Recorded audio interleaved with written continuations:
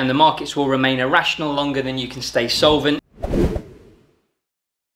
This is the main reason why, if you tried this before and it hasn't worked for you, maybe whoever provided you with that strategy didn't give you the warts and all. Everyone will tell you what you want to hear. This is the best thing since sliced bread, blah, blah, blah, blah, blah. But they won't say you need to manage your risk this way. And then what happens is your trading turns to hope, and the markets will remain irrational longer than you can stay solvent is one of my favorite trading quotes, because, oh, it can't keep going up, it can't keep going up. And guess what? It does. And if you've got no hard equity protection on your account can disappear. Your first priority should always be managing your risk. So any approach you're running, how do I manage my risk? What facilities and mechanisms are in place to do that? What happens if something big happens in the world and something trends beyond how they normally move? Make sure that you've either got equity protection within your strategy, which is what we've got. We're going to hit that from time to time because nothing's going to work 100% of the time.